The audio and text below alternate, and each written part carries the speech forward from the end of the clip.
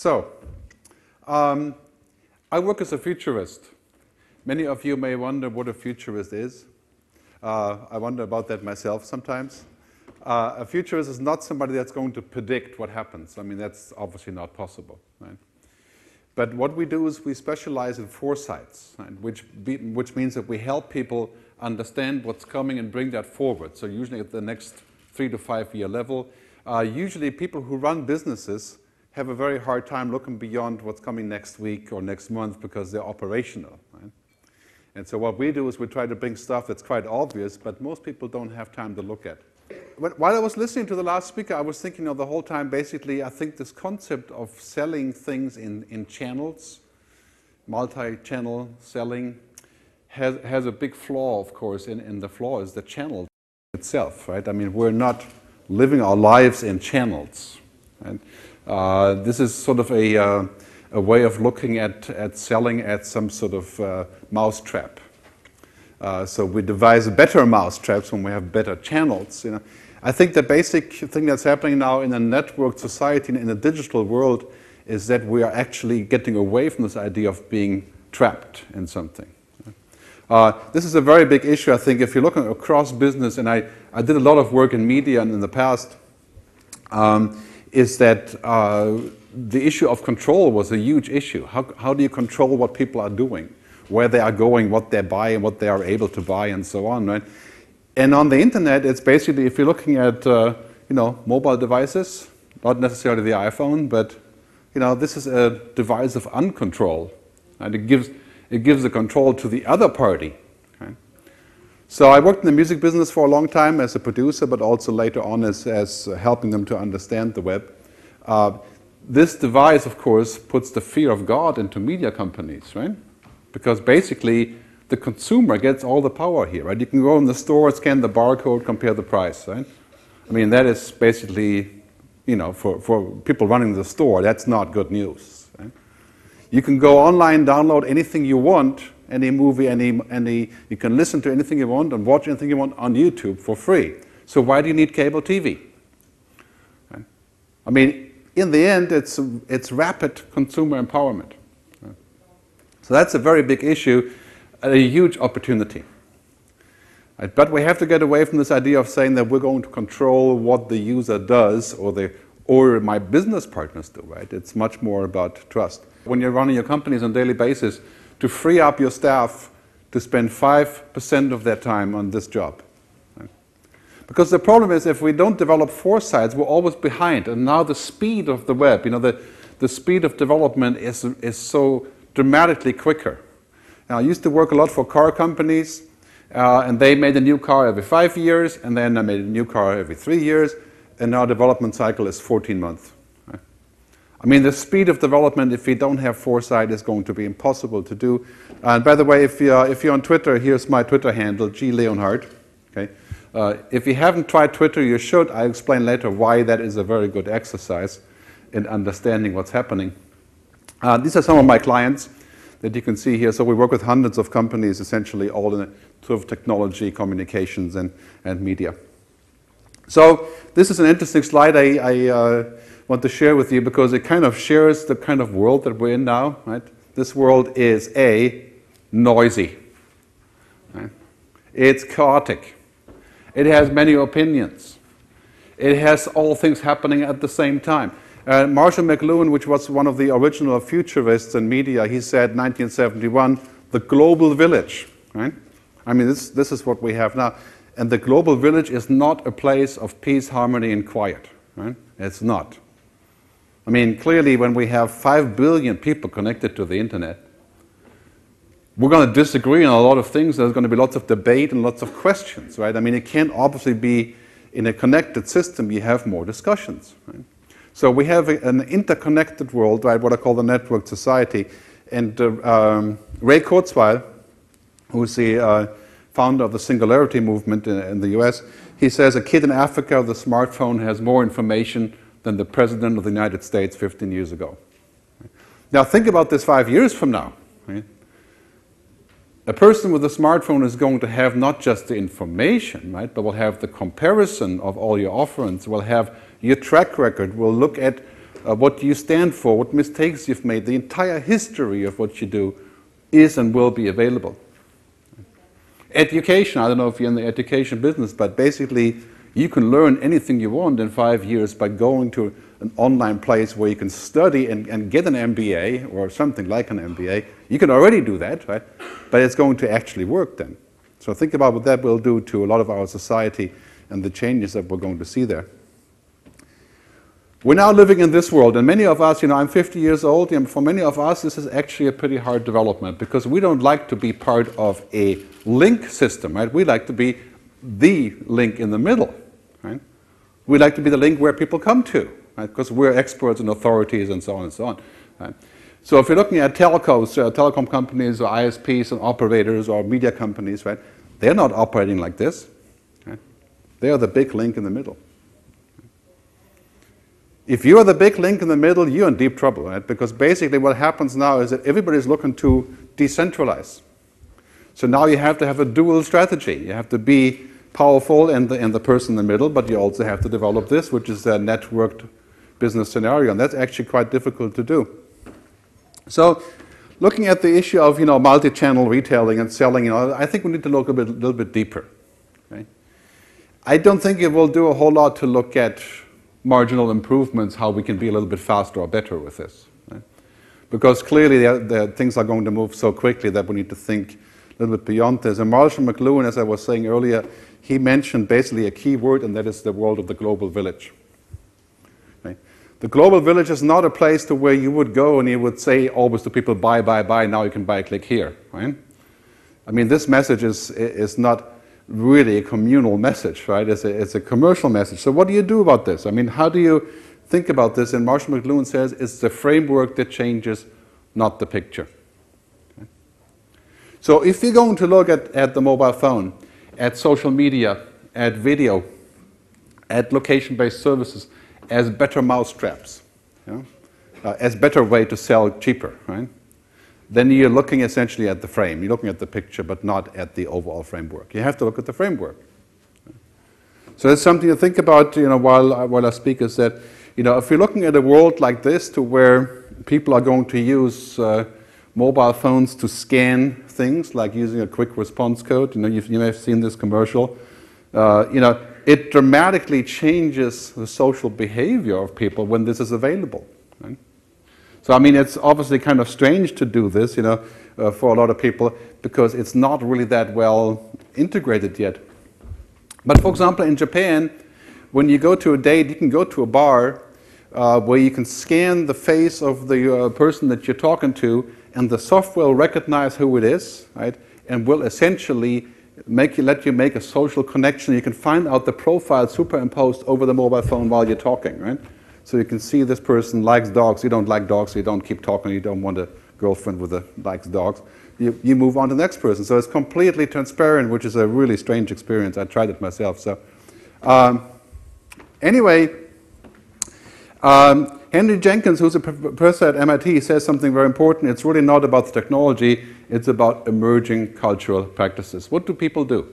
And how do they do it? It's not about the fact that we have a mobile phone. It's about what we actually do with it. Right? Many of you may be using TripAdvisor. Anybody know TripAdvisor? Yeah? Anybody? Yeah? Okay. Of course, LinkedIn and those kind of things we know, right? But TripAdvisor, for example, is a great example of the habit change.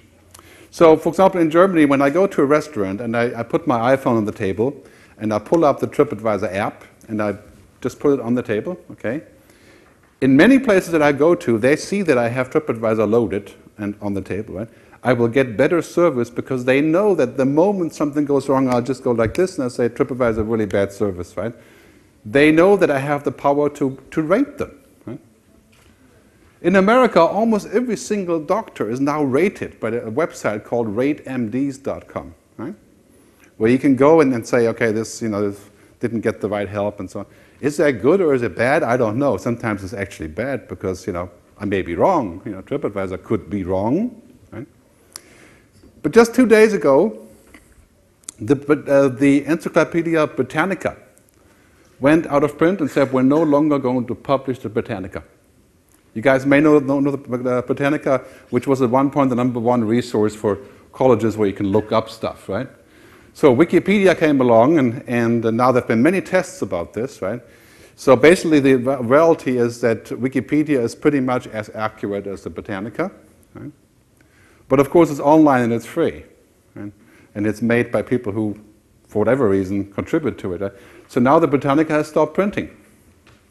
And guess what the CEO of the Britannica said when he announced that they're going to stop printing, right? He announced that he believes still that the Britannica is infinitely more accurate than Wikipedia, and he doesn't understand why people aren't buying it anymore. Right? That's what he said. Right?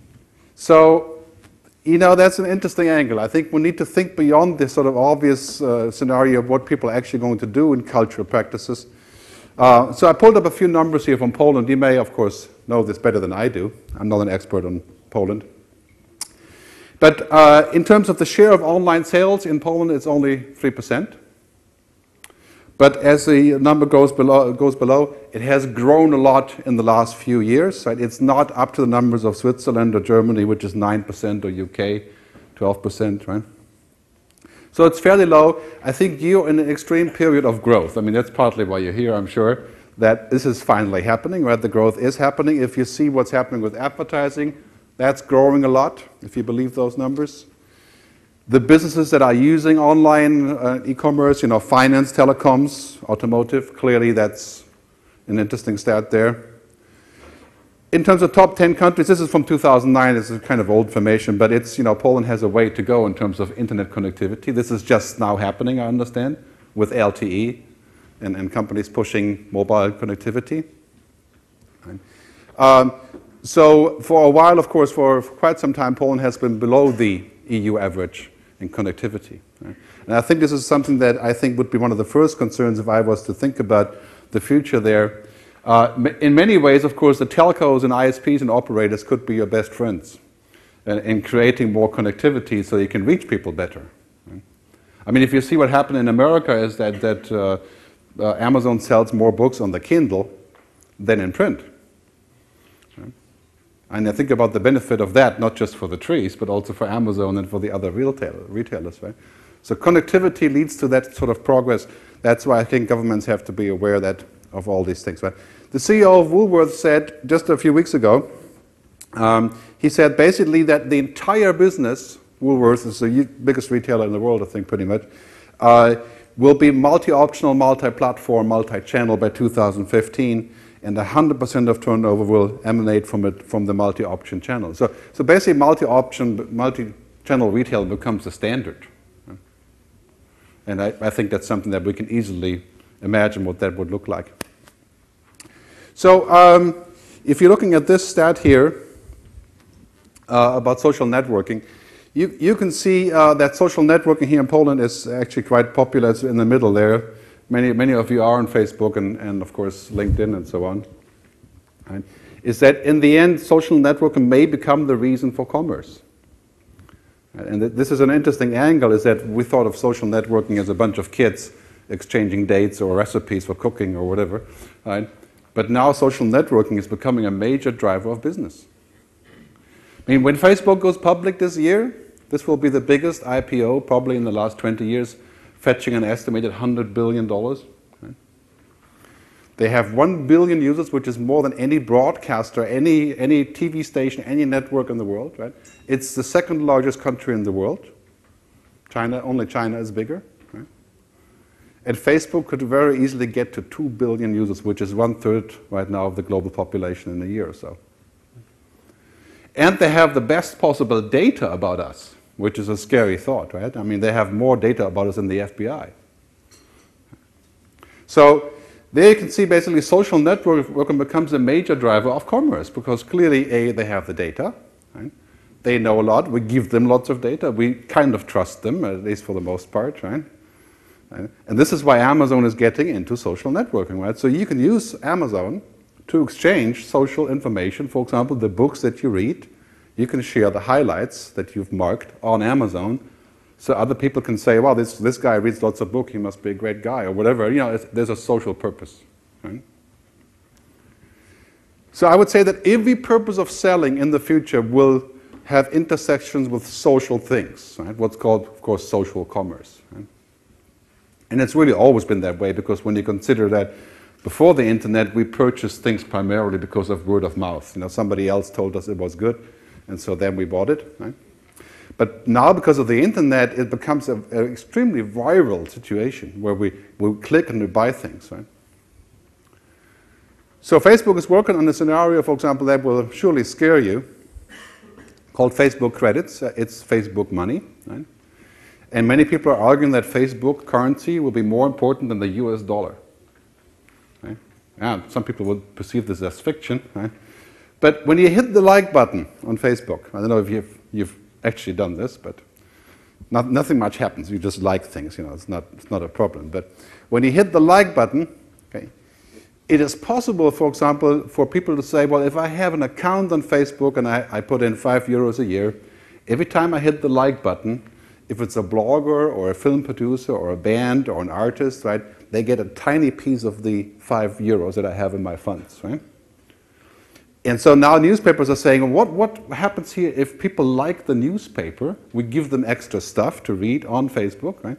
But they give me a tiny fraction of this like of the €5 per year. But if 2 billion people do it, right, and 10 cents each, that's interesting. Right? And now you're starting to see people selling on Facebook. Delta Airlines, you can buy tickets from Delta Airlines on Facebook. Right? You don't have to leave Facebook, you buy the ticket there. You can watch Al Jazeera on Facebook. Don't have to go anywhere else. Right? So, I mean, clearly Facebook is becoming a vehicle, sort of a highway for selling. Right? And I would encourage you to investigate this, because if one thing is for sure, Facebook is not going the way of MySpace. Right? Facebook is a highway now. Facebook is becoming the next Google, and probably better or worse, depends how you look at it. Now, IBM says we're entering the era of social business. Okay. And of course, IBM is very interested in this because they have many software tools and suites that they can sell along with this, right? But here's the bottom line, right? If you're an asocial company, if you don't care about your customers, your providers, your users, your clients, your business partners, you can't do social business, right? Because basically what that means is a disconnect between who you are and what you want to be. And if you're lying in your marketing, like many of us used to do, because basically marketing is not always the reality, right? It's what we want to be the reality, right? It comes out. So Ford in Brazil, Ford in America, 2 years ago, launched the Ford Fiesta, which is a small car from Ford, right? And Ford said, how do we do this? How do we get this car out there? Because people don't like small cars in America, like big cars, right? They used to. Now their gas is too expensive. But anyway, so they went out, they said, here's an idea, is what the ad agency said. Let's give away 100 Ford Fiestas for free. All you have to do is make a video, one video a month, how you're in the car doing something, talking about the car. Right? That's the only thing. So for 2 years, you have to make one video a month, and we give the car away. You can keep it. Right? So you know what the CEO of Ford said? He said, this is a good idea, but what if they say something bad? Our car is not that, the car is not so great. I mean, he knew that Ford Fiesta is not a good car, right? So he didn't want to take the risk, but they argued about it for half a year, and I finally said, okay, let's do it. So they gave away 100 cars. They got off 10,000s of videos, right? Only one single video was bad, even though the car is bad. Right? Of course, you get it for free, which makes you more, enamored with this, right? But they gave the customer the control to say, this is really bad, don't buy it, or I give it back, it's so bad I would give it back. Right? I mean, imagine that disaster for a company like this, right? So what it teaches us that social business has to do with being a company that can actually do this, right? I mean, if you're going to be in e-commerce in this way, I think you have to also consider the implications of it. Right? I think we can safely say, and especially here in Poland, because this is the fast-moving market, and you're right in between the boring and stagnating Europeans, right? Which is not much is going to happen in Switzerland that really will change the world, I don't think. But in 5 years, nothing is going to be like it is today. And this is a real challenge, because how can we anticipate this and take advantage of it? I mean, take, for example, Audi. Right? Audi is putting money into all kinds of things, including building wind turbines for wind energy that are based on the same technology in the car, but also in getting to the apps business. So if you have an Audi A8, the car is connected to the internet, right? You can download an app that makes the dashboard look like Batman. You know, it's software, right? Okay. So they're an app maker now. They're also investing 1/10 of their money into a self-driving car. A car that drives itself, without you driving it. You just sit in it. Right? And why would a car company do this? Because clearly they know, A, people will share cars in the future, because cars will get too expensive and it'll be too hard to drive them in cities. They know that people will work and live inside the car and work inside the car, so they need apps. Right? They know that in the future self-driving cars are going to be, for sure, everywhere. Right? Because that's quite clear when you look at the facts. So a bit of planning in the future is to look at the obvious things that are happening and then work our way towards it, because it'll be nothing like today. Okay, here's an example. If you're in the business of selling stuff, okay, people invent things that really change how we sell. This is a guy, Dean Kamen, who's an inventor in San Francisco, where I used to live. And Dean invents things every day, okay? But this thing that he has invented is mind-boggling, because what it does, it's called the slingshot. And the slingshot creates 1,000 liters of water per day from any source of water that you put into it. So it could be, you know, junk water from the factory. You could have, you know, rats in it, whatever. You know, it doesn't matter. Right? Not radioactive, but pretty much anything else. Okay. It vaporizes the water and makes 1,000 liters of clean water a day from any source. Okay, and it uses very little energy. And this is production quality stuff. Now he's gotten $20 million from the X Prize Foundation. And guess who's the company who invested in his thing now? Okay. Take a wild guess. Coca-Cola. Right? Coke. Right? Because if this takes off, and they're going to put this machine into Africa, and they're going to buy, you know, 500,000 of these machines, bottled water business is toast. Huh? Like, why would you need bottled water? I mean, of course, Africans don't buy bottled water anyways, but, you know, they drill to find water, right?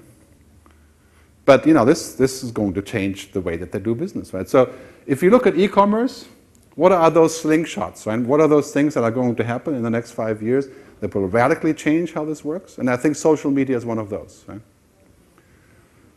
Social media is clearly going to be the next thing in selling, in parentheses, except for the fact that we can't control the social part. It's like going to a dinner party and saying, okay, guys, tonight we're going to have dinner together. We're all going to talk about this topic and nothing else.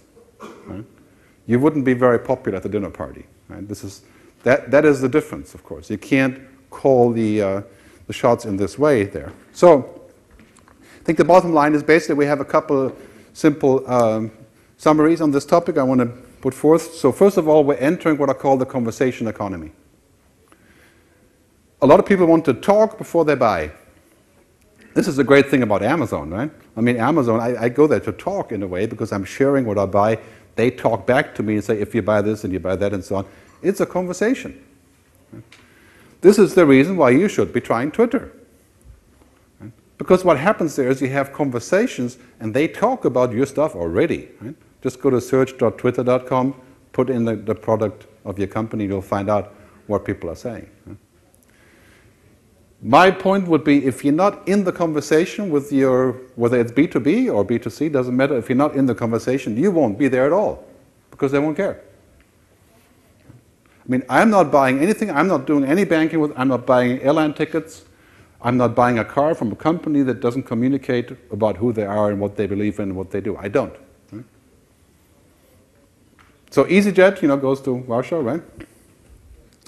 EasyJet started flying here, and the founder of EasyJet I've met several times, Stelios, he's the guy with the tankers. Okay, I love EasyJet for what they've done to the airline business, right? But the boarding process, you know, when you go, it's like a bunch of cows being put to the slaughterhouse, right? So I Twitter about this all the time. You know, I try to avoid flying EasyJet, but for that reason, not for the flying, right? So I Twitter about this all the time, right? And every time I Twitter something, within 10 minutes, I have a tweet back from Stelio saying, yeah, you're always saying this, so what is it? Can you show me some photos? And I send photos to Twitter, right, to show what's going on in the boarding process. Because once you're on board, people are nice and, it's cool at board. But to get on board is a nightmare, right? So these guys are having a conversation. And this is why I'm still flying with them, even though I hate the boarding process, right? Because they're trying, right? They're having a conversation. The other thing in commerce that we can see clearly, the successful commerce companies that we see around the world, that goes for Zappos in America, or eBay, or Amazon, or many others, right? They're allowing us to have an interaction before a transaction. We can watch a video, we can look at the ratings, we can interact, we can actually be comfortable, right? Because I think you said it in your opening speech, right? The primary driver of business today is trust. Right?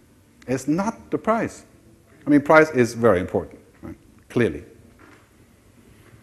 But I can't tell you how many clients I have that are selling their stuff despite the fact that it's a lot more expensive than their competitors. So it's about trust. I mean, trust is the currency. Right? So when you're looking at multi-channel retailing, you have to say, okay, multi-channel trust. Right? Substitute the word retailing. Right? How do you build trust with people? Well, you have to obviously be more transparent, be more open. Right? Then we have this idea of peer-to-peer sales. Just like we share music online, or used to before it became illegal. Right? We still do, but no argument there. Just like we shared cool movies on YouTube, right? Now people are saying to each other, I just bought XYZ. Right? I mean, you've seen the tweets, you've seen the Facebook things. People are talking about what they've purchased. Right? That's better. It can't be any better than that. Right? People recommending things, and we're going to go to an extreme economy of conversation and interaction. So in 5 years, people won't buy anything unless somebody else has recommended it in some explicit way and endorsed it. So if you're not part of the conversation, you're just not part of anything. You're just not going to be there for the transaction.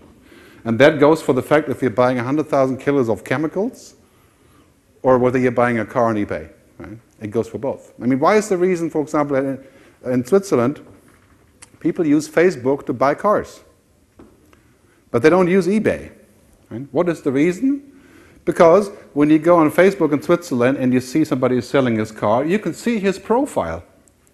That the person is real, right? Facebook real at least, right? But you can look at his friends, you can see at his latest posts, you can see that he's not a complete idiot or somebody who's going to try to rip you off who lives in Shanghai, right? Like you have on eBay. Right?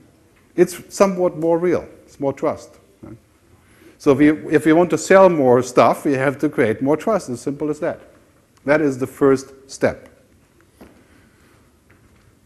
More science. What's referred to as big data. Right? You would not believe the amount of data, or you probably would because you're in that business, right? The amount of data that exists about what people do online. Right? I mean, this is referred to commonly now as big data. Everywhere we go, we say, yes, we like it, we send a video, we sign up, we log in with different things, right? And the social networks have become masters of this, right? Data is the new oil. Right? This is basically, that's been said for years, but now it's actually true. Because if you can get the data from your customers and they let you use it, right, it's a gold mine for matching them with other things, and for finding out what they think, for doing R&D, right, for selling them off to other people if they allow it. Right? I mean, data becomes the driving factor. Why do you think all the rich companies on the internet, Google's valuation surpasses all of the top 5 media companies put together? And they don't make anything. What do? They take our data. And we give it to them. Right? I mean, if you use Gmail, many of you use Gmail, I'm sure it's very popular around the world, they read your email. Right? Literally, I mean, people and machines read your email to make those tiny ads. Right? Those ads are so good because they have the entire history of my 400 gig of email, right, to give me cool ads. Right? So when I come here, and I'm saying I'm coming here to this hotel, it gives me, the engine says, you know what, there's a cheaper hotel, it's better, it's very close, and it's in my email. Right? So, quite scary, right? But data is the new oil, and basically whatever data you can get from your users, that is worth giving away stuff for free. I mean, this is the philosophy, of course, of many companies on the internet, Skype, for example, right? giving you free stuff. In return, you have the client running, which allows people to have phone calls through your computer. I mean, it's basically this is what's happening on Skype, right? If we weren't online with the Skype client, the other guys couldn't make the phone call, right? Because it's a peer-to-peer system. So these kind of things are going to happen much more in the future. I think ultimately we're looking at all these things. Multi-channel becomes the default, I already said. And this is something that is going to be not news for you, but something we have to face, right? Now, basically, this is the Google paradigm, right? Doing stuff and inventing stuff puts in a permanent beta phase, right? We're always in a trying phase. And something very un-German to say, is that basically it's speed over perfection. Right? I mean, not when you make airline engines or so. You can't, has to be perfect, obviously. Right? But this is a very big change. We have to invent a lot more stuff. I mean, Google's paradigm is if you're an engineer, you have to spend 20% of your time on inventing something else. Otherwise, you get fired. Right? If you don't take 20% off and come up with ideas that lose money, right, you get fired. Right? So speed over perfection and actually trying stuff is absolutely crucial. Because in this market, in Poland, clearly you can see by the stats I showed earlier, right, it's been slow going for a while. Right? But you've reached a takeoff point now. And the telcos and the ISPs, and I did some work for Play a couple of months ago, clearly they want to wire up every single person in Poland to get on the mobile internet. And it's going to happen. Right? So the question is, will you be ready for that when it does happen? Because at that point there'll be many other people.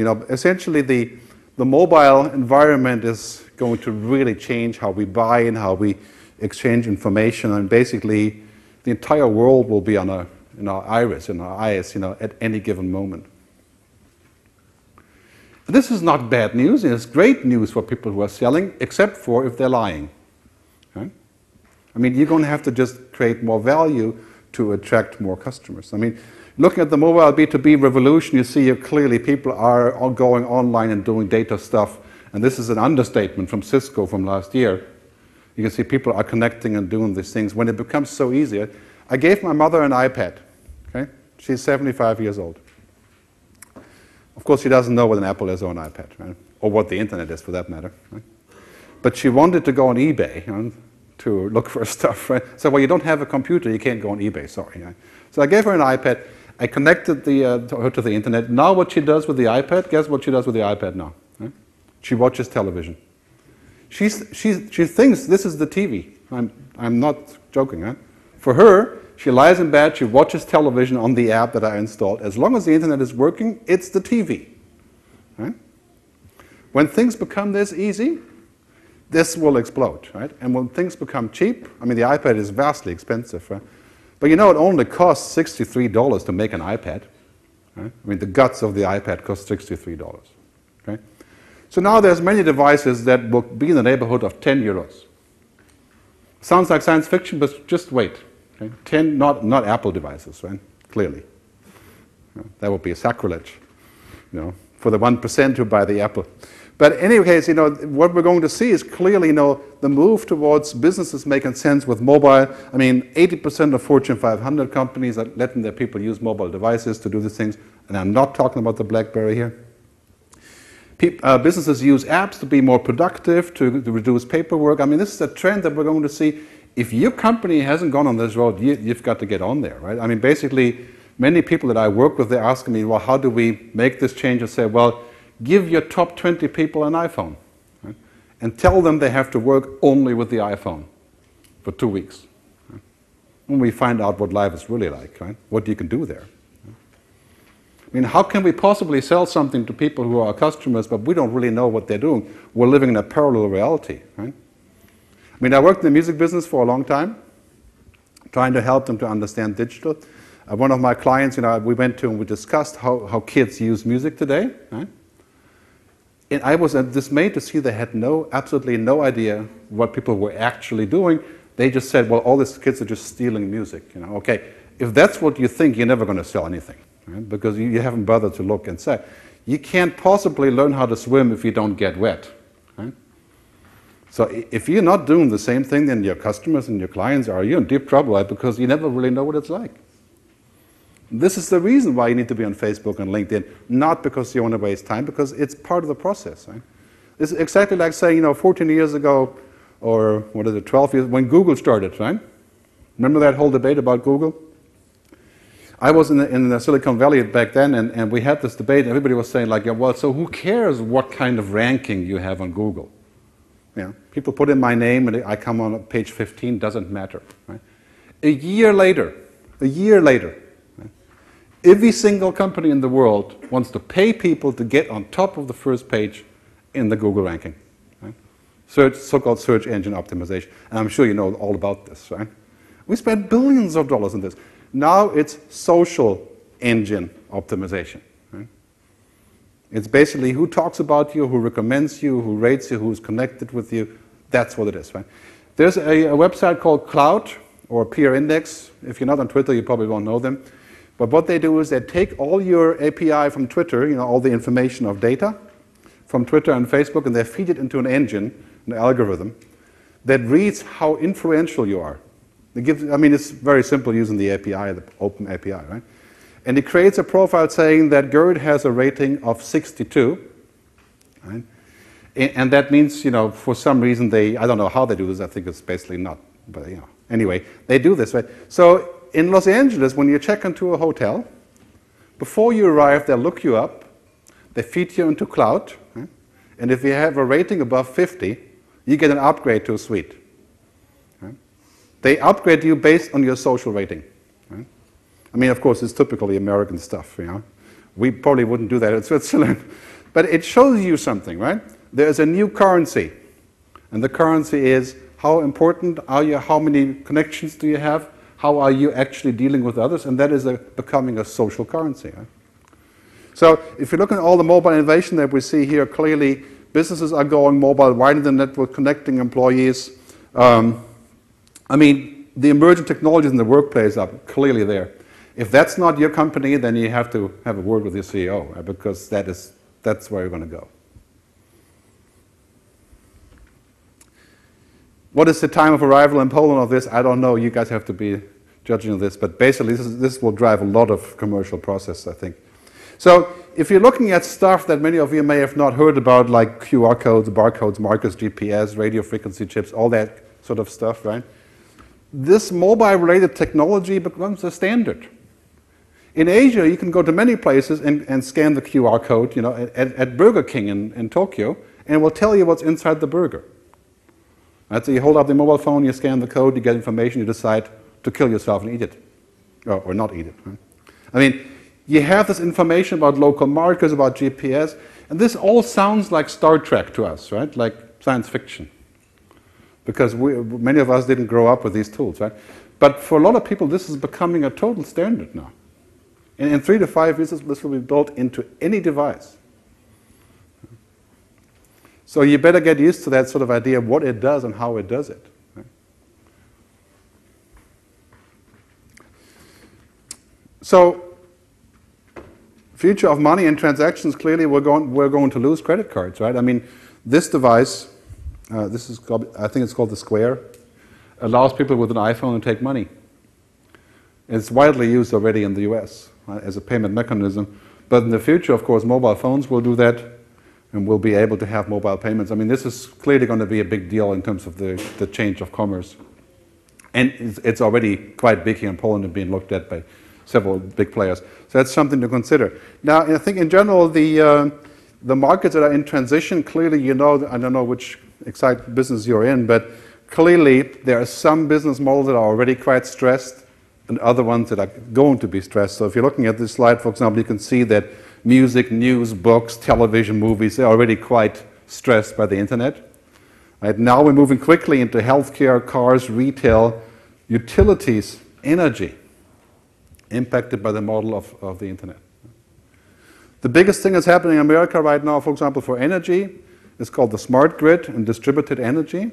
Allows people to put solar or whatever, or windmills out in the garden and contribute to the energy grid. It's a reverse model. So you don't buy energy only from your provider, you also ship it back, right? And you can become a provider of energy with whatever you've got left over from your solar, for example, if you live in the desert or so. Right? So it's a reverse model.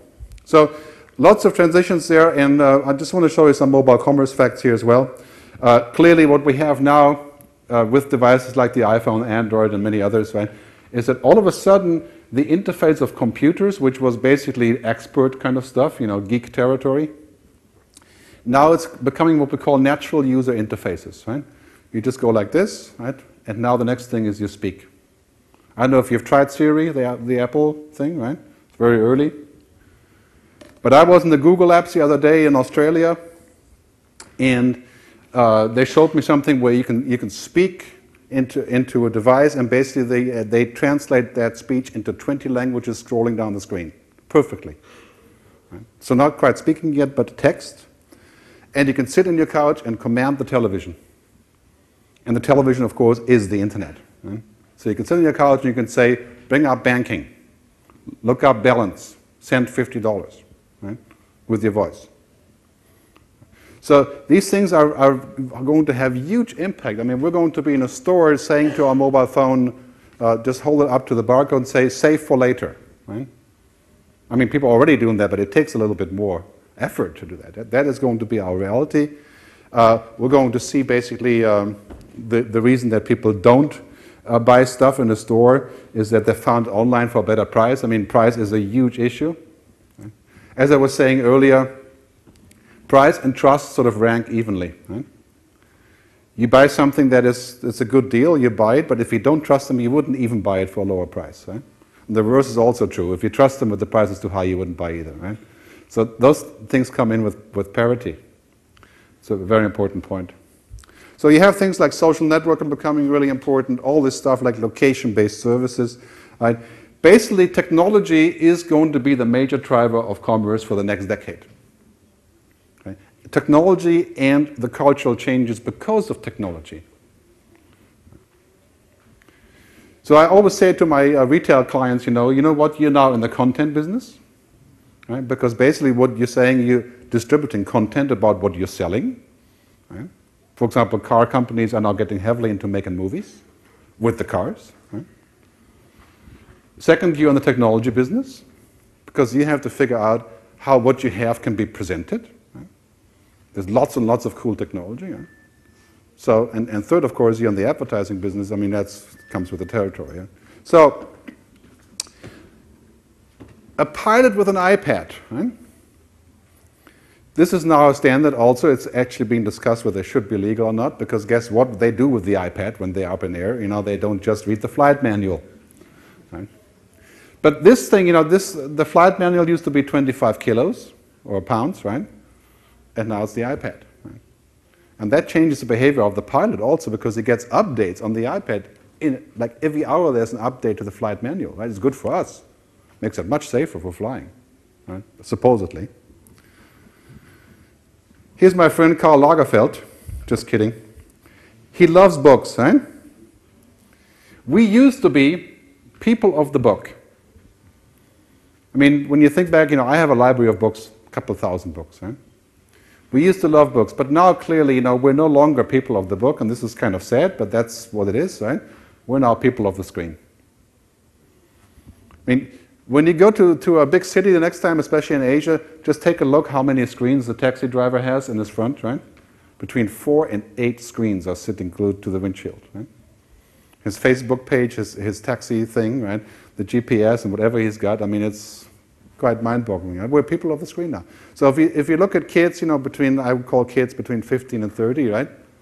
There's screens everywhere, like absolutely everywhere. Right? And the screen is how we're going to reach them. And when the internet gets faster and cheaper, which is a given, right? That's the goal of every single enterprise in this area, is to make it cheaper and faster, right? And ubiquitous. Right? So clearly that's going to happen. It's a question of when. And of course, governments are saying basically they know that when 10% of more people are connected to the internet, GDP grows by 1%. That's a direct relationship. Not only that, they also know they can save trillions of dollars, for example, from digital education, from voting, from sharing health records. All these things. So governments are connecting people. This is a top priority, clearly. So when people get connected, they do these things, and that changes radically. People of the screen are going to buy things completely different. Right? And leads me back to one point I made earlier. If you're not yourself a person of the screen, you've got some work to do, right? Because clearly that is where the future is going. So this is an argument I make with many of the CEOs that I talk to, especially if you're between 40 and 75 or so, right? You don't really see a reason to get involved because it's just time wasting, right? But I would propose to you that you have to make time wasting part of your daily job, right? Because if you don't do that, you'll never find out what's at the other end of the wasting, right?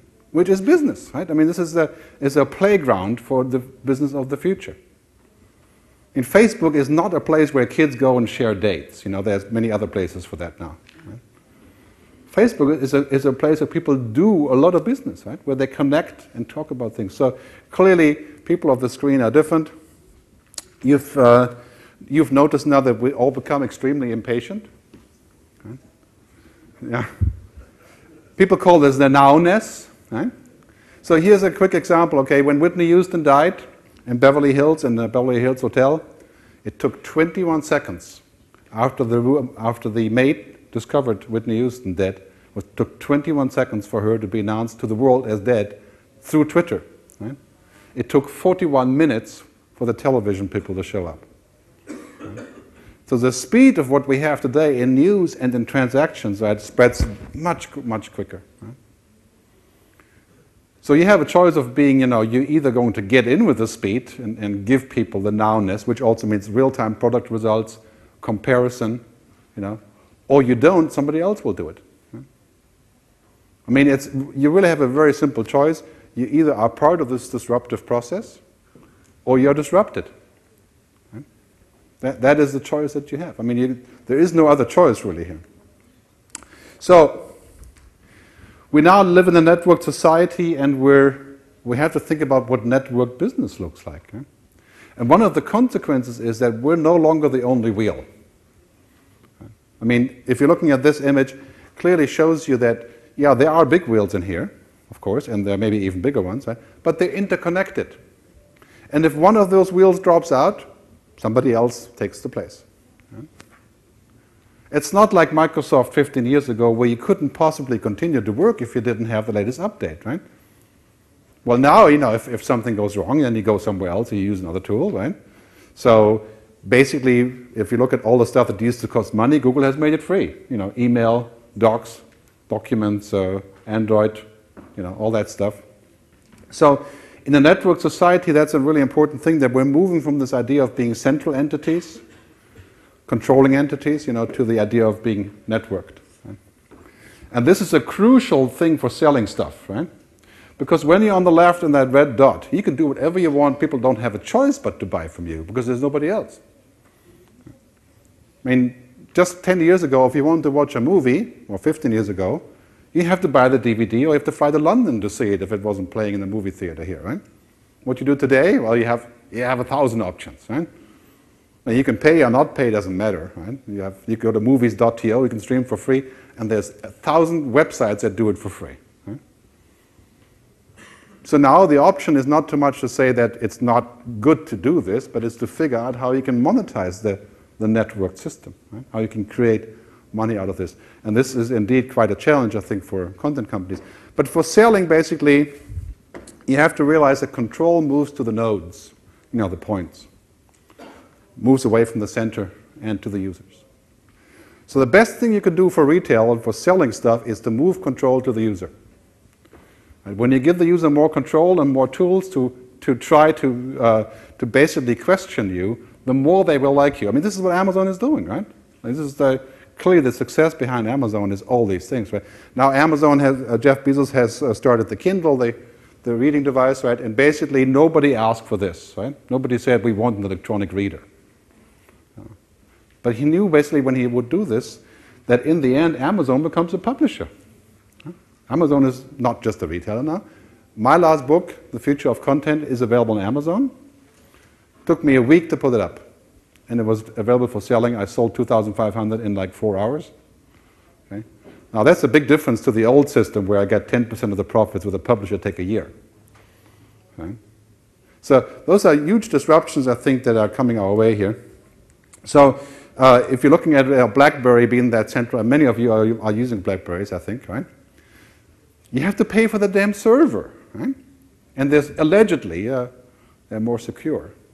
Okay, but now what we have now, yeah, we have Android. You know what? We have a distributed system. We don't need these guys. I mean, we need them for many other reasons because the typing is great, you know. So they're still here, right? I'm still a BlackBerry user, right? But we have choices now. Right? In a decentralized system, these people won't survive, right? Because it's all about being, you know, having a closed system. With one big exception, that's of course Apple. Right? They're very good at keeping a closed system. So I think multi-channel is a total understatement, this idea of multi-channel, because we're moving into a world where the channel thinking is probably flawed. I mean, the channel thinking is based on the left, you know, on the tower idea. We used to have 2 towers. Now we've got 4 towers. Now we've got 8 towers, right? And we have to control all these towers, right? But really what it is this, right?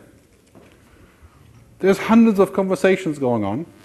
There's dozens of different ways that people reach us and buy our products, right? And we have to find a way that we can serve those fragments. Right? We have to think about what Forrester calls here on this slide, a little bit hard to see, right? Great research report on what's called social commerce. Right? We're entering the era of social commerce. And this has nothing to do with social per se in terms of, you know, in terms of social things, but in terms of the interaction that people do there. Right? So we're moving from a one-to-many world to a many-to-many world. I think in your private lives, if there's any such difference, there really is no difference anymore between private and business life, really, for us, as I'm sure you find out, or have found out already, right? You're already vastly connected to others. I mean, who's on LinkedIn here? Let's see who's on LinkedIn. Let me see some hand signs here. It's okay, you can admit it, okay. All right, why are we on LinkedIn? Because we want to connect to others just in case we need them. Not for jobs, but for connections, right? So I've got something like 3,700 or so on LinkedIn, and if I want to talk to the CEO of Docomo, it's 1 email away. Right? Somebody will say, you should talk to Gerd. Right? And he will listen. Right? And the same goes for Twitter. I can tweet the chief editor of the New York Times, and he responds. Because what he does, when he gets the tweet, the message, right, he looks at my profile. He says, okay, this guy is a complete idiot. Maybe I should answer. Okay? That's the difference. Okay? Many-to-many society. So what does this really mean, this sort of funnel? You know, Seth Godin has something very interesting. He's a marketing guy that you should read his books. He's got like, I don't know, 47 books on this. But Seth said basically what's happening because of the internet, you know, we're flipping the funnel. So we're not out here, you know, talking like this to people like broadcasting our message, right? They're out here with their funnel going to me. Right? All we have to do is gather what they're saying to me and then turn that into a process of selling. Right?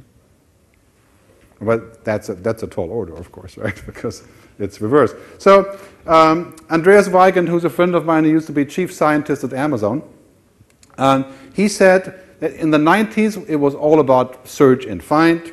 In the 2000s it was about social and sharing. And now this decade is about mobile and creation.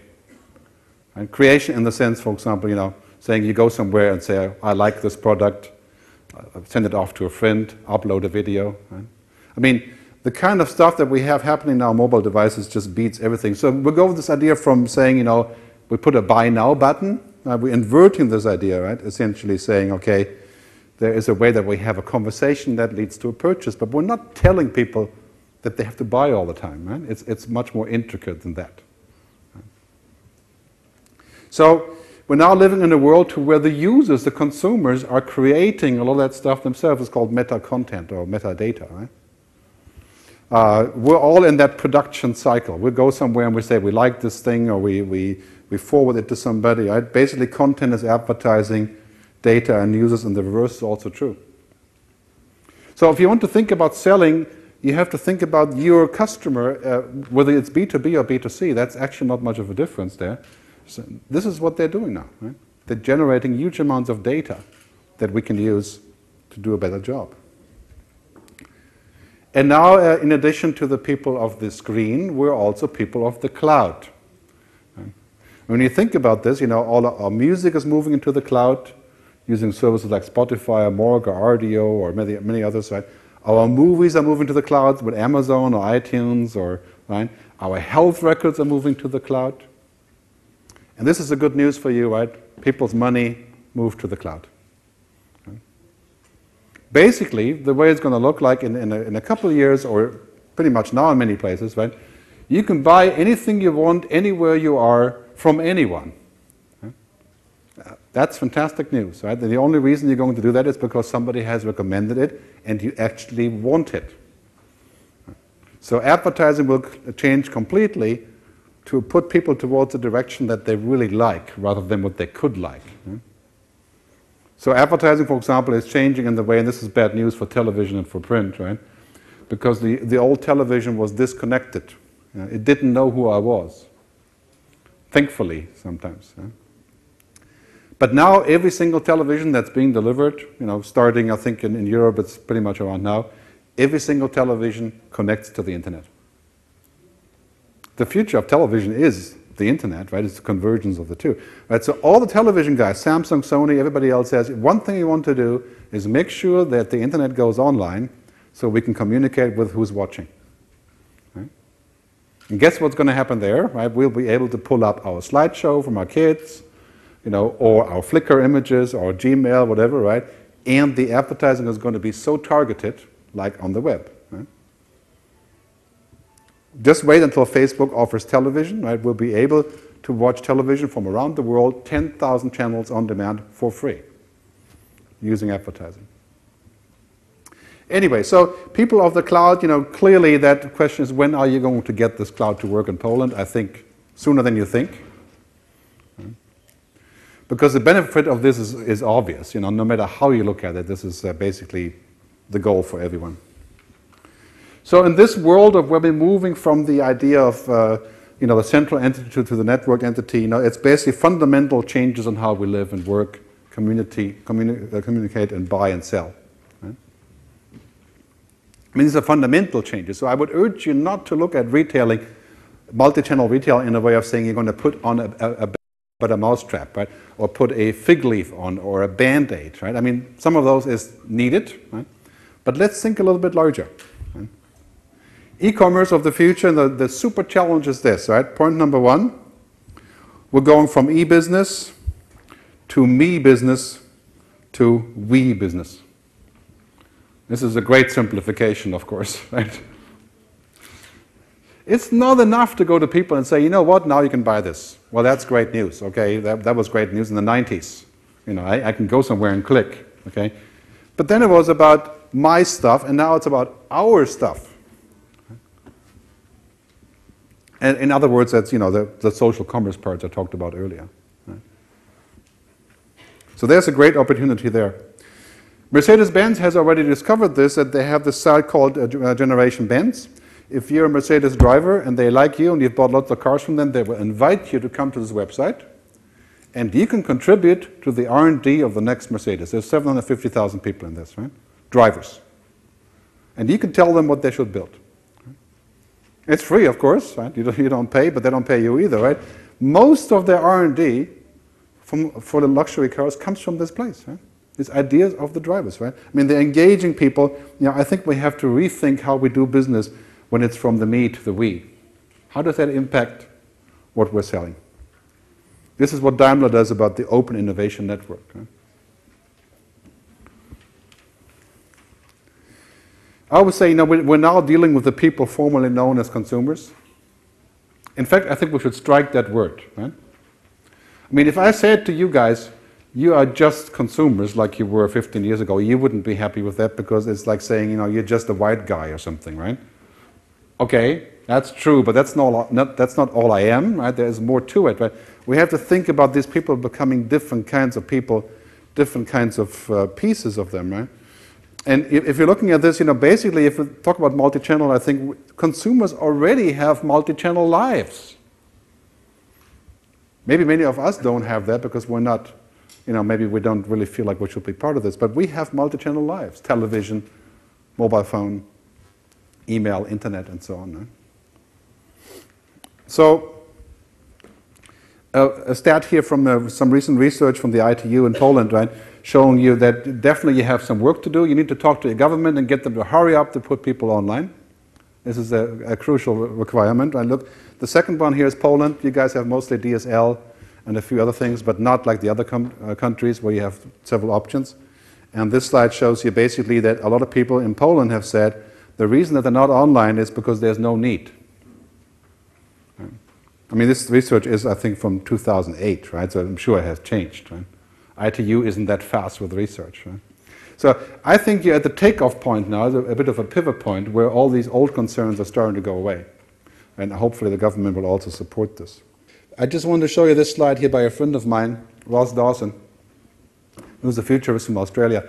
And he talked a lot about the news and media business, right? And if you're looking at this slide, this is your future, even though it's about newspapers. Huh? Basically what's happening is that people in the news business have said, you know, people should be willing to pay for content and pay for news, well, which is a logical assumption if you make the content, right? But the bottom line is that people consume news because of 50 different reasons, right? That they value the filtering, the curation, the packaging, the community, the relevance, the timeliness, the novelty. These are all issues why I buy stuff, right? That's why I read the Wall Street Journal or so, or not. Because of this mix of things. Okay? If you take this map of the newscape and you superimpose it over what you're doing, which is retail, selling things, right? Then you can clearly say that people are going to buy stuff because of a myriad of reasons. Many different reasons. You know, your job is to create a value map that is meaningful for them. So they may buy something because it's easy. They may buy something because it looks good. Like, you know, for example, buying apps on the mobile phone. You guys, if you have an iPhone or an Android, you know it's so easy. Somebody comes up with an app for the weather or so. It's €1. You click and that's it, right? It's easy. It's low price. It doesn't really matter. So the average iPhone user spends $4.80 a month, right? On this stuff that's kind of like, it's a combination of all these things. And then you forget that you even have these apps, right? You buy it, you use it once, never go back. Right? I mean, what a great business. Apple sells more apps than it sells music and movies combined, right? Money-wise. So clearly there's a value creation here that we have to say, well, the bottom line is here that if we use this as a roadmap, we have to add value, right? I think the fragmentation is also quite clear that many different customers have different reasons to buy. Right? They don't all have the same reason. Some are more for money, for price than others. Right? The bottom line everywhere is this, right? It's control to the user. And of course, this is the most painful part because we really don't like this idea. I mean, if we're going to give the user so much control that they can kick our butts all the time, that's not a good position to be in. Right? For example, the airlines, many airlines did not until EasyJet came along, and EasyJet allowed people to rebook online, right? To see the availability of flights and rebook and do all completely transparent. And they charge for it, of course, right? But you can do it. Right? All of the big airlines around the world did not want us to have this kind of power, right? Because A, it was a travel agent who could do it. They have to protect them. Right? And B, they don't want to tell us what's available. Right? Because we can compare. Now all the cheap airlines have done this. Now Swiss and Lufthansa finally, 3 months ago, said, okay, you can rebook online. I mean, why? Right? Why does somebody else have to come along and destroy your business so that you're going to make a change? I mean, it makes no sense. Right? So the more you can empower your customer, the better. And that goes also for your B2B relationships. Right? So you should make those moves now because, as I said earlier, I know this is all about trust. Rupert Murdoch's story, you all heard about this, of course, right? Basically, he had to apologize to the public, you know, I don't know, 500 times over the last couple of weeks. But transparency is now becoming something that people are expecting from you, right? You made a mistake, you have to be able to admit it, right? Something goes wrong, you have to talk about it. Right? You can't do something, you have to tell people. Right? I call this the tyranny of transparency. It really is a bit of a tyranny, but there's nothing we can do about it. Right? If you're selling stuff online, if you're a retailer, you have to be transparent with all of the pieces. Right? For example, Unilever, one of the biggest brands in the world, owning something like 5,000 consumer goods, right? We did a seminar the other day, and it's quite clear, you know, they're spending something like $50 billion buying stuff. You know, the procurement people buy, soap or palm oil, like, 1 million pounds of palm oil or something, right? Right? So all of a sudden, these companies are subject now to transparency because people are saying, you know what, if you buy this much stuff, maybe you should buy it from organic farmers or from farmers who are not cutting off all the trees, right? So all of a sudden, they're responsible for that too. Right? They're not just responsible for the cheapest price, but now they're also responsible for the Amazon. Right? So that transparency is our future. And you can say you don't like it, but look at the music business. I mean, they did not survive this 75% profit decline in a decade. Right? So here's a video that you may have seen. A FedEx delivery guy, just from last week, pulls up, doesn't ring the doorbell, he just throws the delivery, which is a computer screen, over the fence and takes off. Right? And he was filmed by the security camera. Huh? So this guy put the video on YouTube and within 30 minutes got 8 million views. Right? And the stock went down of FedEx. And they had to explain that this guy was a bad driver, but not everybody does this. I mean, it's obvious not everybody does this, right? But I mean, of course, we all know this guy is probably an idiot. He just did it for that reason, or he was just stoned or whatever. But, basically what we're seeing here is that this transparency is expected from us all now. Right? Before people have a meeting with you, right, if you're running any company of any significance, right, they go and check you out online. So if you don't have a name like Gary Smith, which is difficult to find, right, people go to your LinkedIn profile and they check you out. Right? I mean, I'm sure it happens to you all the time now. Right? And if you don't have a LinkedIn profile, if you're not on Facebook, if you're not listed on the company website, right, they're going to say, who is this person? Doesn't exist. I'm meeting a ghost. Right? I mean, this is basically, we're living in a public world now. Right? So in many ways, our privacy has been supplanted with what I call publicity. Right? If you're in business, you're public. And that creates, of course, all kinds of problems. Right? But transparency, I mean, here you can see the police department in Davis, California, at a peaceful demonstration from Occupy Wall Street demonstration, where the policeman steps up and without, like a priest in the church, pulls out the pepper spray. Right? In this kind of, you see videos like this every single day. Right? Last year there were 56 laws or new laws were overturned because of Facebook action. People got together and said, we don't want this law, let's all talk about it, right? And it didn't happen. So you can assume that people are really going to look at what you do. Transparency is crucial. As the CEO of Salesforce.com, which is a fantastic service, I'm sure that many of you are using it, right? He says it's not about the Arab Spring only, it's about the corporate spring. I mean, the power has shifted to our users, our suppliers, our partners, and of course the consumer. Right? And the major force of that power shift is that people want stuff for free. I'm sure you've recognized this here. As consumers, we love free. Right? Like the phone company gives us 1,000 SMS, we buy from them because it's free, right? Or their bundle music, we buy from them, right? We like free stuff. Now, on the internet, this has become the paradigm of operations, right? You're getting something because you're going to buy something else, right? That's not new, but on the web, this has extreme consequences. Right? For example, Amazon has just launched a movie service in America. And to launch the movie service, they didn't say, we have movies now, click here to buy. They said to every single user, that's a premium user, getting free shipping, you can watch 5,000 movies online for free. It's a present. Right? So Amazon went to the movie studio, said, we're planning this. How much would you charge us to get 5,000 movies from you guys? So we can build this together, right? They paid whatever, 30, 40 million, something like that, right? And they gave a gift to their customers, right? Now the customers are saying, wow, 5,000 movies, that's pretty cool. I'll watch 5,000 movies, it takes a long time. But, so they get into this, they do this, and before you know it, they say, oh, it's quite cool, but I wish I would have the archive and watch those old movies from Truffaut or whatever I want to watch, right? Then they pay, right? That's called freemium, right? Free and premium, right? And that is the operating paradigm of modern commerce, right? If you can figure out how to give away something for free that will not cost you too much, or nothing, right? And then unlock the next level, right? Then you found the holy cow. So I would encourage you to think about how can you make something free and then convert 50 to 80% of the free users to the next level. Right? LinkedIn works the same way. Right? You can use LinkedIn for free, but if you want to send more emails, it's $20. Last year they made $650 million. Right? And this doesn't cost them anything because the flag that says you can send, the database flag says okay to send, right? That's it, doesn't cost anything.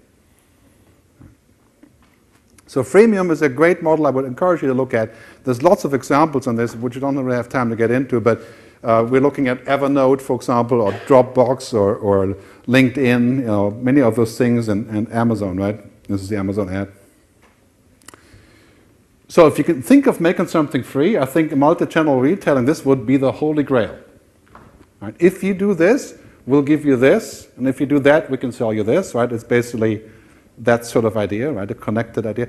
This is the ideal vehicle for multi-channel selling, right? Because you can make something free and something else costs money. And look at the telecom companies, the ISPs and operators, that's what they're doing. It's called bundling, right? So if you buy the DSL, then you also get movies. So think about it like this. I think it would be a very fruitful conversation to think about what you can make free. This is Facebook, of course. And by the way, I'm not a great Facebook promoter. I just use it as an example. I think Facebook is becoming infrastructure. There were many other good companies like Facebook doing very similar things, including, of course, the Polish company. Can't pronounce it, but what is it called? Nazca Klasa. Yeah? Okay, so interesting to see that they're basically now evening out. Right? But clearly, I mean, if so many people are using both, right? Social networks are the next cable TV. Right? I mean, they're basically places where people swap information, and we are the content of Facebook. So many people have said, sort of with humor, that Facebook is like a full-time virtual reality show, and we are the actors. Right? We're acting on Facebook, and people can watch us. That's sort of like Big Brother or something, right? So that's not too far-fetched, because now that big brands, there's almost every single major brand is going on Facebook and creating a channel there where they have videos and audio podcasts and pictures of the executives and updates and conversations, and it's a lot like interactive TV. So basically what's happening there is that we can easily say, well, Facebook is becoming like television, and CRM is a social tool. Right? I mean, Facebook is CRM. If you haven't noticed, right, social media is CRM. So that is clearly going to be the trend in the next couple of years. We're heading into a world of what's called likeonomics. And it's a book by Rohit Bhagava, who's publishing it very soon. It's a friend of mine. The like button is worth more than advertising. Likeonomics means, and this is really, really true in B2B, right? It's even more true in B2B. Why would you do business with somebody that you don't like, in parentheses, right? You're worried about them, they may be dangerous, they may not be honest, they may have been tainted by bankruptcy or whatever it is, You don't do business with people you don't like. And that is going to get worse or better, you could say, because of the internet, right? Because we're becoming more transparent. You can make mistakes, but you have to say that you made them. Within reason, of course, right? So I think this is a crucial trend like economics that we're going to see on a global level. They will become absolutely crucial in the B2B sector. The only value that you have is trust and being liked and offering added values. Everything else is just coming down to the common race towards zero, which is free. Right? You make everything free, people will buy from you. Right? So that's basically what it comes down to. I'm going to skip the LinkedIn stuff because we don't have enough time. Sorry about this. One important slide here is this one. You've heard about earned media. Hopefully. Earned media is essentially the idea of saying, when people talk about what we are and what we do and how good we are, we earn attention, we don't pay for it. Okay? And this is the trend that we're seeing basically as a way of marketing. I'm not talking about better mousetrap here, I'm talking about honest earner marketing. You see, the owned stuff, the bought stuff, and the earned stuff. Right? Now there are people saying that our marketing is going to shift to 50% of our marketing is going to come from earned media. People talking about us. Right? And this is why you would give away stuff for free. Right? And now I have to warn you, of course, there's one thing that kind of spoils the party here. Right? When we buy marketing, we control it. Right? When we earn marketing, we get more reach, but we have no control. Right? And this is precisely why a lot of CFOs and CEOs are saying, I don't like this idea. They could talk bad about my product because my product is not so good. Yeah? Okay, that's the trade-off. Right? You can't have the cake and eat it. Right?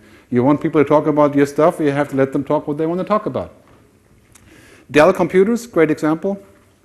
You may remember about 10 years ago or 12 years ago, Dell was really big, and then Dell machines got really bad, and they went into this thing called Dell Hell, right? Where everybody was bitching about Dell. Nobody was buying anymore. So Michael Dell said, what we do here is we go online and we just pull down our pants and say, okay, we've got these problems, let us know what they are. And they started this huge conversation, right, called the Idea Storm. And they have 27 people on Twitter doing nothing but taking customer complaints. Right? And they improved the product, but guess what? The Dell computers have improved, but they're not that much better than before, right? But they're okay again. People buy them again. Right? Because people have taken the conversation inside. Right? They've earned this, right? Even though they have not actually fixed every single piece. Right? So you don't have to be Superman then, but you do have to take in the conversation. Significant challenge, we all have to become a little bit more like Google in the sense that we would expect somebody else to invent something that's going to completely disruptive. And in a way you could say that Google has already been completely disrupted themselves, right? By the likes of Facebook and Twitter. Right? Because Google was all about saying you type something in, you find it, and we own that, right? But now, guess what people do now? They go on Facebook and listen to what people are saying. Right? That's a real problem for Google because it's not algorithms in the same way. Right? So a little piece of the Google empire is to say, well, how can we accept that we live in a world that's constantly moving? Then we can't always look for a plan. I mean, we can look for a plan, but we can't take a year to make the plan and another year to roll out the trial. Right? It has to be permanent beta, so we put 10,000 euros into an idea, we launch it, it fails, we do the next one. Not €1 million, right? We have to try stuff much more quickly. So Google, for example, has 1,200 alpha projects, which are invented by the Google staff, and then they graduate into beta. They have 150 beta projects, and the last one, Google Mail, just came out of beta. Right? That's their process. You got to have a process like this. Right? Remember what I said earlier? I think when you're in the selling business, right, it's about technology, right? It's about advertising, and it's about content. So you have to actually invest in this stuff. So I'll give you a quick summary, and then we have some questions. First, I didn't talk much about this because it's kind of obvious. The future of selling anything is social, local, mobile, video, cloud. Right? It's all these pieces. People want to see videos about your products. They want to see your stuff in the cloud. They want to be able to do it on the mobile. There are estimates saying that we're going to see in some countries, probably will take a little bit longer, and more than others, we'll see the entire internet traffic will move to 80% on mobile devices. So completely the reverse of today, which is mostly computers, right, which are not made for buying or content, right, they're made for work. Right? So when the internet moves to mobile devices, when people use mobile devices, they become your perfect buying partner. Right? But that's a different world. I think that we have to get used to. That is the future. If you don't live in this world, you don't know what social means. You don't have a mobile phone that can go online. Right? You don't know. You don't watch videos. And of course, you're not in the same world than the user. And I'm not talking about kids here. I'm talking about literally the biggest growth in social networking is 32 to 50 years old. And of course, those are the clients and customers. Data is the new oil. You're collecting data, but you're not using it, or you're not filtering it, you're not mining it, or you're making mistakes with data, right? Like privacy violations and those kind of things, right? But I can't understand, for example, why we still have these debates in many e-commerce companies, why you don't allow people to log in with Facebook into your website. Right? I mean, I'm sure you have this debate all the time, right? People want to buy something, you make them register. Why? Log in with Facebook. Log in with Twitter, called the social login. Okay, you don't get the user data in the beginning. You get it later. Right? Simple as that. But you lose 90% when you require them to sign up with something where they're not already signed in. Right? It's the same thinking than the music business, where they said, okay, if we can control the artist, the distribution, the copying, the royalties, then we're in great shape, right? False. Complete failure, 75% decline of revenues in a decade, right? Because the reverse is true, right? So anyway, it's not about that, so it's about finding a new way of doing this. Interaction before transaction. You want to sell lots of stuff, then you have to engage. If you don't engage, you won't sell. You may sell now because there's nobody else selling it, right? But that's going to stop. Right? I mean, Amazon is a social place as much as it is a store.